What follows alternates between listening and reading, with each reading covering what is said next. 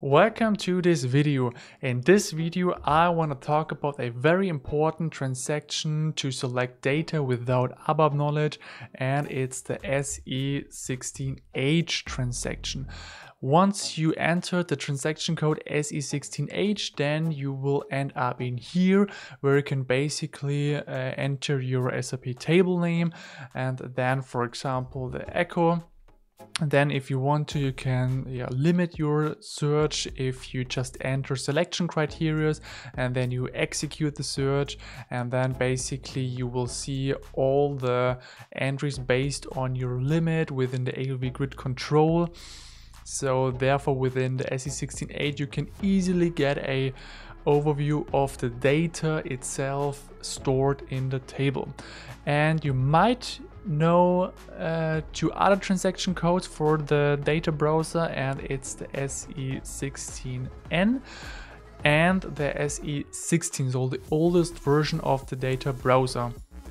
And within the SE16H we are here right now, you have a lot more functionalities I would like to explain you in more detail within this video, because within here you can use database connections, you can use outer join definitions, which are really useful, and a lot more. So yeah, enjoy this video and let's get started. First of all, the most important thing in order to use the SE16H is that you have implemented all the needed SAP notes. So within the SE16H, there you have also a button where you can jump into the needed SAP note, and within here also all the functionalities of the SE16H are explained in really detail within this SAP Note. So this is really useful if you would like to go through all the functionalities. If you would like to read it after this videos, you can also open up this SAP Note and go through it. But as mentioned, to use the SE16H, you have to make sure that you have implemented those mentioned SAP notes within your SAP system. So make sure that they are within your SAP system, and then you're good to go to use the SE16H. So now I would like to start with the outer join definition. So this is a great functionality in my opinion, and you can use an outer join definition within this drop down, and then you can select an outer join definition that you would like to use within the selection. Here right now we can see that I have not created any outer join definition, so there's none available. And to maintain and to create an outer join definition, you have to click on this button, maintenance of relationships. So there you click in here, and of course first of all you have to enter your table, so your primary table that you would like to use within this join. So first of all you have to type this in, and then you are within here. First of all you have to type in the name of the outer join definition, and in my case it's just simply echo_ECPO. That's totally fine. Then if you would like to create it, then you can just simply click on the create button. But within here you have a lot more functionalities. Within the F4 hub you can also search for different outer join definitions and make any changes. You can just display the outer join definition, you can delete one, you can save your outer join definition, you can copy it, and you can transport it also to other SAP systems if you want to. Within here you can just enter a name, a short description if you like to, and as mentioned I would like to create it, so I click on the create button. Here you have to specify your secondary table, or maybe your secondary tables that you would like to use within the join condition, and within here I type in the first secondary table and the only one, and it's the ECPO. So within here I just would like to join the header and the line item information of a purchase order, and the header information are stored within the echo, and the purchase order line item information are stored within the ECPO. So that is needed within our join condition, and it is really important within the join itself that you have a cardinality of 1 to 1 or 1 to n.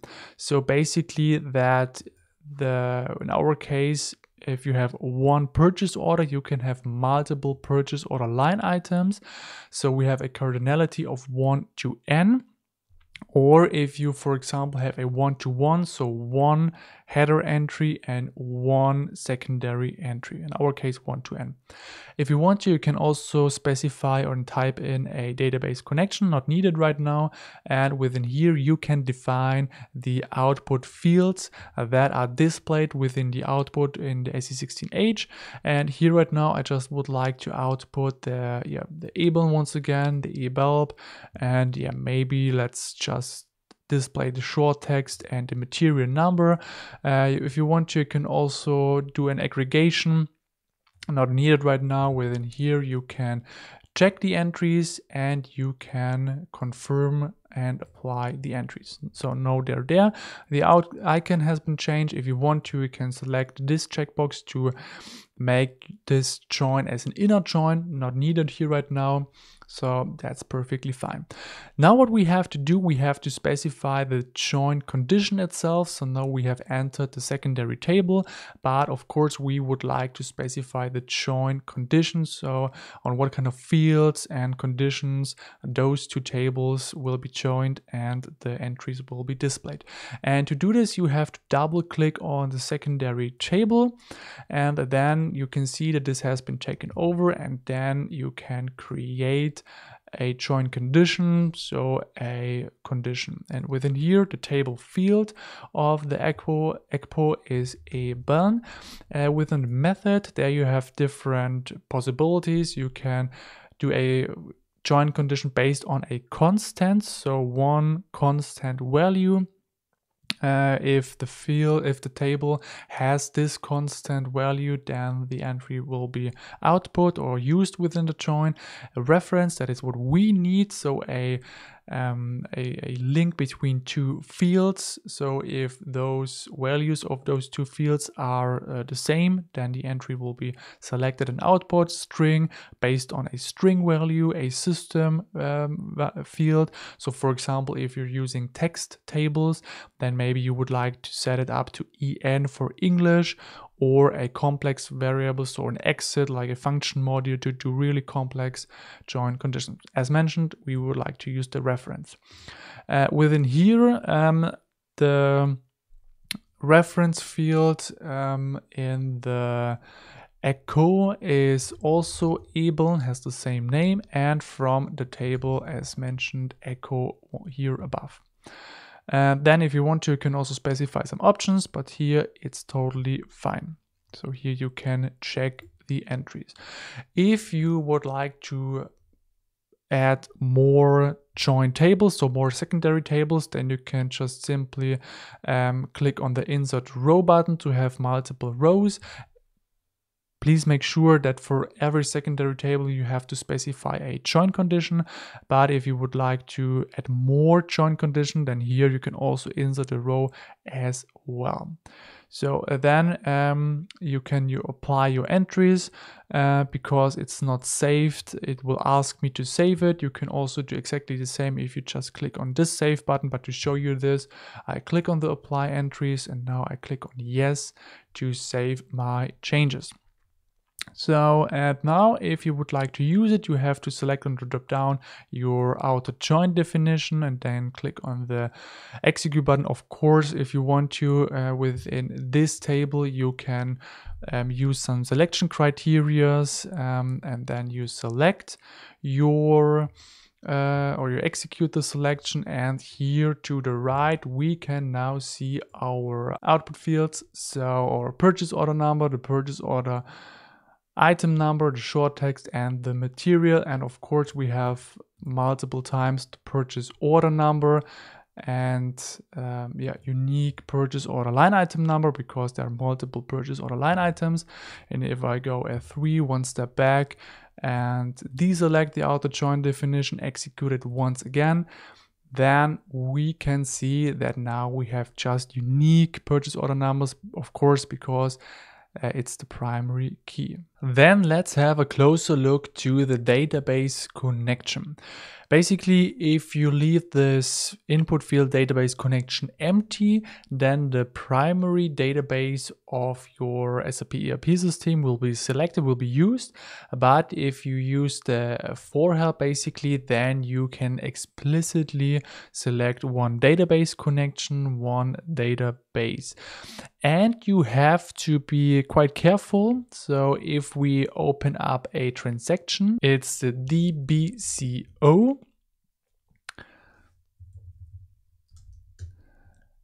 Then within here, you can basically see those database connections. And here, based on the database system, you can see that those 3 database connections are HDB, so SAP HANA database.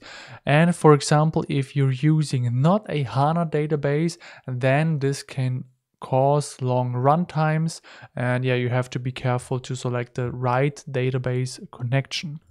Also, within the transaction code DBA cockpit,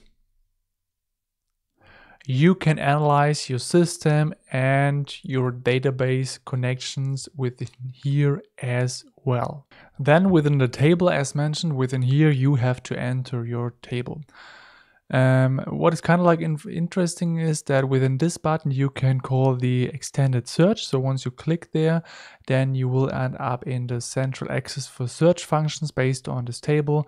And yeah, within here you can call this as well. Then, for example, if you have a table linked to a text table, then the corresponding text table will be listed as here. So for example, if you enter the TC table, then based for the transaction code, then also the corresponding text table, the TSTCT, will be shown within here. Then let's go once again to the echo, and here basically you can see that the layout test will be shown because it's user specific. You can call other layouts if you want to. Within here you can call or enter the maximum number of hits, so the number of entries and rows that are at maximum shown within the output, within the ALV grid control. And a new field is the grouping minimum field, and within here you can define the minimum number of hits for grouped fields. So for example, if you enter 5, only rows into which at least 5 hits have been grouped are displayed. Kind of like useful. And what I personally also like is the get field input field. So here you have one specific order as the table is defined in the ABAP dictionary, so in the SE11. But for example, if you would like to rearrange the order or put one input or one component to the top, then you can call or use the for help or just type in the field name. So for example, the payment terms, and within here then enter, then you can see that the payment terms have been put to the top. Let's do it exactly also for the ANAM. So the created by, and let's do it once again, maybe to this one, the deletion indicator, and now you can see that this has been rearranged. Kind of like useful, for example, if you would really quickly enter your selection criteria to limit the search. So for example, if you just would like to enter your username and you don't want to scroll, of course you can also use Control F and then search for ANAM, and then you are there as well. But yeah, this is also one possibility. Then what is also interesting are the settings. So if you click within here, then you have a bunch of options to change the output settings, to change the initial screen settings, and so on. So I think they're self-explained what they are doing. So once you click one and then you continue, then the settings are there and can be used. Once again, you can do exactly the same if you take it out. That's I think quite useful. And then of course you are able to save a variant.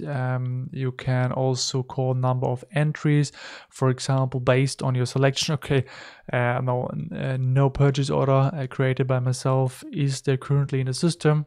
But for example, here right now, once again, number of entries in this system, there are almost 1,400 purchase orders. So because right now we have limited the output to 500, and now you can see how many entries are there to get an overview and to be just quicker. Then the other options, I think you should be familiar based on the SE16N and normal ALV grid control functions. And yeah, there are, I think, the most important functions. You have more functionalities compared to the SE16N and the SE16.